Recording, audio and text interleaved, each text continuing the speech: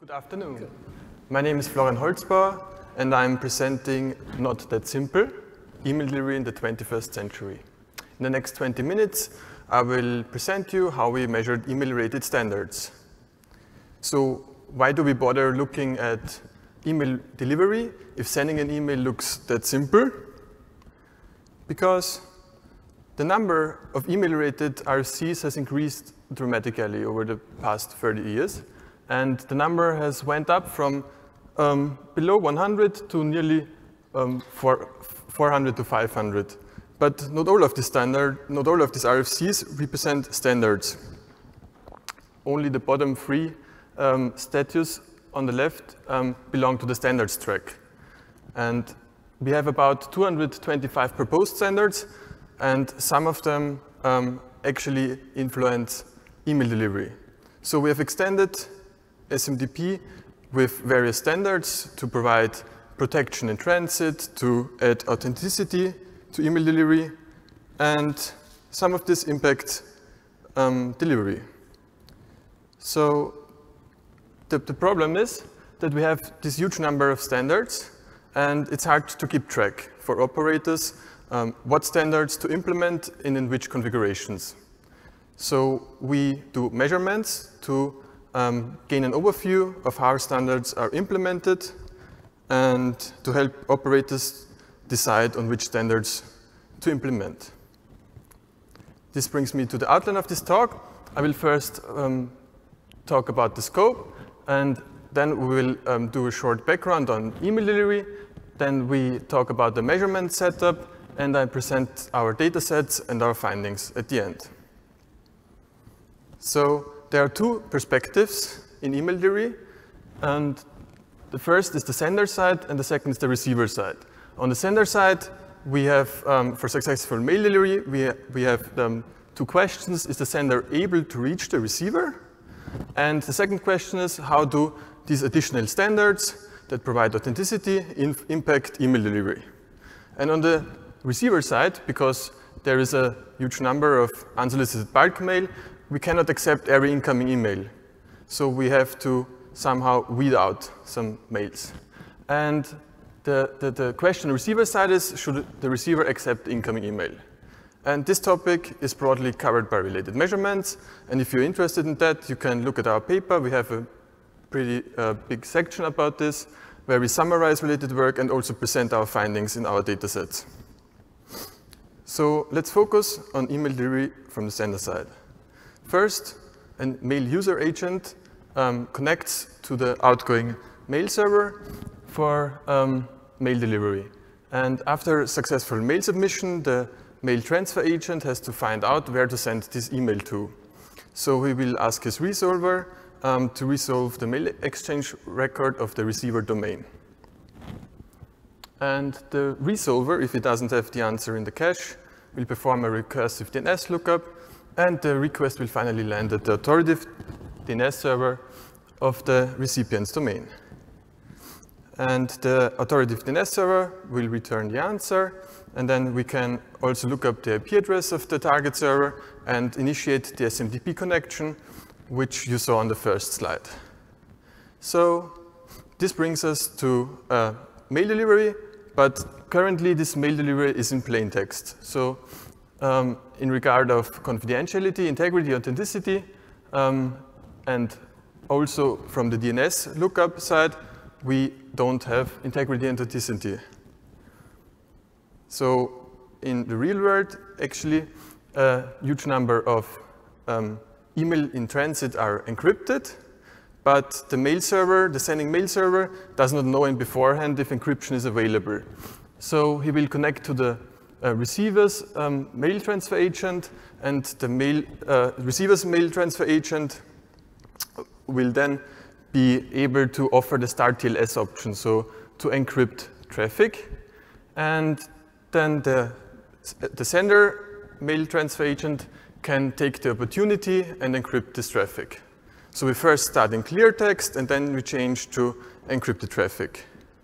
But as opportunistic encryption is, it is defined to accept every receiver certificate. Doesn't matter if it's expired or if it's self-signed, so we do not verify the validity of the certificate. So it prevents passive eavesdropping, so wiretapping, but if an active attacker presents a wrong certificate, so we are still vulnerable to monkey-in-the-middle attacks, downgrade attacks, if this start TLS option is stripped from the traffic. And so why don't we use this second channel via DNS to enhance this, to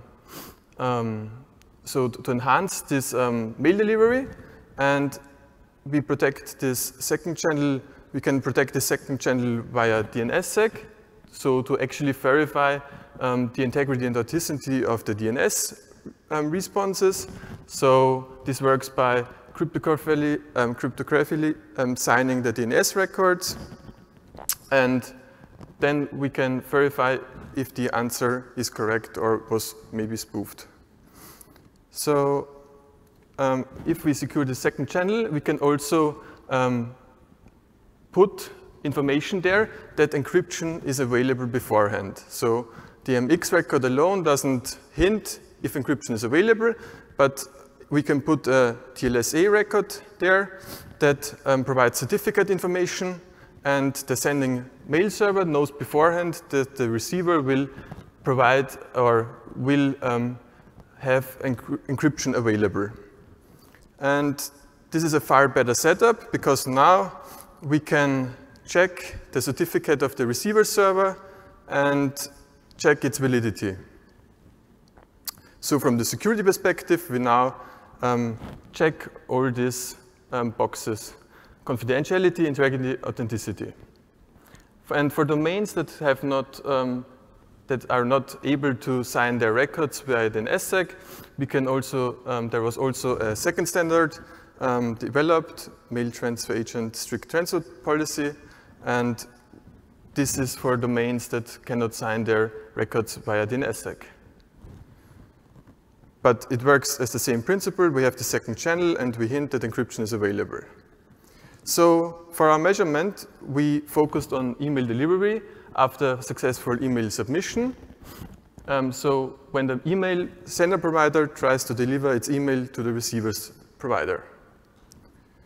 And yes, as said in the introduction, we had different setups that allowed us to check whether a sender supports certain standards or supports encrypted mail delivery, and we can check was the email delivered or not. So this setup allows us to measure email standards, but it also allows users to check their email providers. Does my provider support a certain standard? And it's also for operators to see if their setup works as expected, so they can verify their email delivery with our measurement addresses. So what did we configure? We looked at the ongoing transition to the IPv6 internet, and we both measured the mail servers and the DNS resolution. And our setup looks as follows. We had these different IP levels configured. Here you can see all the combinations, and then we can verify if there's a DNS resolution is possible via IPv6, and if mail transport is possible via IPv6. So our second goal was to measure opportunistic versus strict TLS configurations. So we looked how many providers are still transporting mail in clear text, how many react to TLS enforcement on the receiver side, so how many actually support providing this start TLS encryption. We also look if providers would validate certificates, and we looked at this downgrade man-in-the-middle protection with DANE. So how can you measure that? Our measurement targets once provided no encryption at all, and then we can look how many will deliver mail to a target without encryption available. And on the second target, we enforced TLS to see if, how many providers would be able to deliver mail encrypted. we had an invalid certificate on the mail server to check if anyone would validate it. And we also, our last setup was that we provided a certificate in DNS, but it didn't match the certificate that was on the mail server. And furthermore, we looked at DNSSEC validation, so how many resolvers would actually validate the DNS responses. And we provided an invalid chain of trust. And based on related work, about 30% of DNSSEC zones, signed zones, do not provide this chain of trust. So this is the #1 error when configuring DNSSEC. And the last case was that we wanted to check if senders are RFC conform. So if they actually tried to redeliver mail in case of a temporary error. So spammers usually do not keep the state. And if a temporary error occurs, they do not try to redeliver emails a second time. And based on the setups, we collected different data sets. We wanted to look at regular providers in the email ecosystem. We looked at a set of large providers. And then finally, we also looked at how spammers would react to these certain setups. And for regular providers, we had to ask people around the globe to send mail to our target setups. So it required active user action, and we promoted this campaign for over a year via several channels and via mailing lists around the globe. We had 622 participants from belonging to 436 providers from 53 countries around the world. And with that number, 6,842 mails were attempted to deliver. And the actual number of mails we received were 4,660. And the requirement was that at least one mail of the 11 different measurement setups would reach our system, so we can verify to if the mails were sent to all the other measurement addresses. So if mail delivery was attempted. And for large providers, we registered accounts at the most large providers used, or we collected the large provider list by looking at passive DNS. So we looked at how many email domains point their mail exchange records at a certain domain. And we had the Farsight DNS database available with a 1 month of mix lookups. This resulted in 73 million DNS lookups. And at the right, you can see we list the top 5 providers. They are accountable for 27% of mail around the globe. And then this is followed by a heavy tail of smaller providers. So we compared our list with related work, and we can see that related work has usually different perceptions of large providers. So the overlap between manual rankings is really low. Around the globe, the only provider found in all large providers dataset is Google. So no other large providers did match in these datasets. And I think for emulated measurements, it's really important that we find a common perception of large providers. So our method and the method from Leo et al., who used an active measurement, so he collected mail exchange records and certificate information, and we used passive DNS, are the latest 2 methods to rank large providers, and we have also the most large providers in common. So the last data set, we registered 50 spam domains, and we looked at different categories which are more likely to receive spam, and we found out that mostly older domains receive more spam.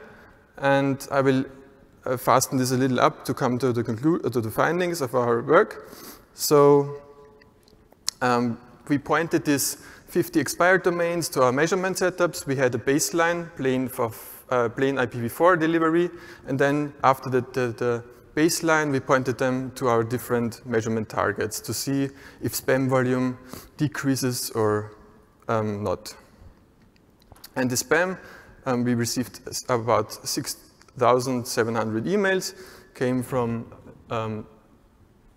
mostly from China, so 28% came from China, and from USA came around 21% of emails. And the rest of the countries are around 5% or less. So if we look at the findings, if we look at how many senders can actually deliver mail to IPv6 only targets, and look at our first setup, we see that DNS IPv6 resolution is supported by 2/3 of providers, but mail delivery is only supported by 20% less. So mail is a little behind DNS in IPv6 support. And for TLS configuration, we have these setups. We look at plain text delivery. So nearly every provider will still deliver emails in plain text, and only 1%, so this relates to 5 providers in our dataset, did not or refrained from sending emails in plain text. When we enforced start TLS on the receiver side, we found 10% of regular providers were still not able to encrypt messages in transit, but all large providers were capable of doing so. When we provided an invalid certificate, only one regular provider validated the certificate, and all large providers accepted the certificate. And the first setup where we enforced TLS led to 22% of regular providers that validated this certificate mismatch, and 23% of large providers validated the certificate mismatch. So TLS enforcement is actually getting validated more and more, because related work found far less validation rates. And coming to DNSSEC validation, which is the foundation for providing certificates over DNS. And here we can see a large discrepancy between regular providers and large providers. Far more regular providers did validate our DNSSEC responses than large providers did.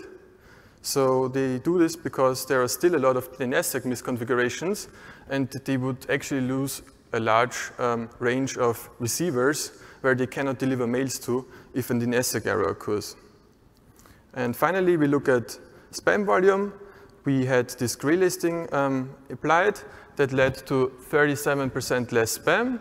And then we have our IPv6 only DNS resolution target. This decreased spam volume by around half.